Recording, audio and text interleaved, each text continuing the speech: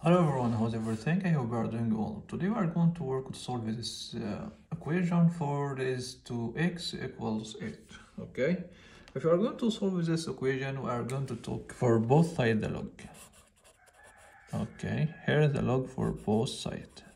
So that here log for raised x equals log here 8. Okay, after that we know already this identity. If you have here log x for power n, we can here put the n here beside the log so that it will be n log x. We are going to do that here.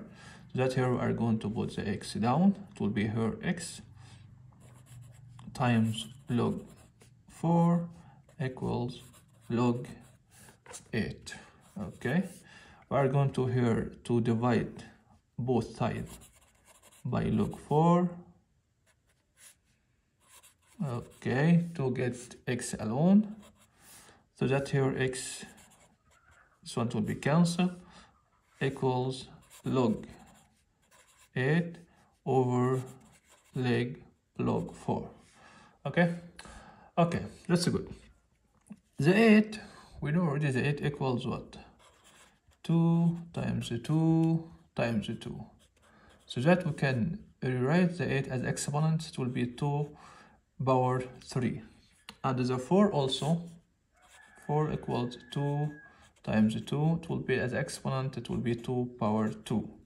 We are going to do this one here so that we write log 8 as 2 raised 3.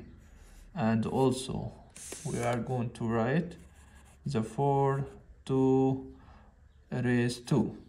And also, as we are using this identity before, we are going to use with the 3 beside the log. Here 3 log 2 divided by 2 log 2. That's good. Then we'll cancel this one with this one. After we have here the raised x equals 3 over 2. And this is the value of the x. Let's check. Okay, from the beginning we have the equation for power x equals 8. Let's check if our answer is correct or not. We are going to here substitute the value of the x by 3 over 2. We know the 4 we can write as 2 power 2, and here the x we found it already 3 over 2 equals 8. Here power we are going to multiply together.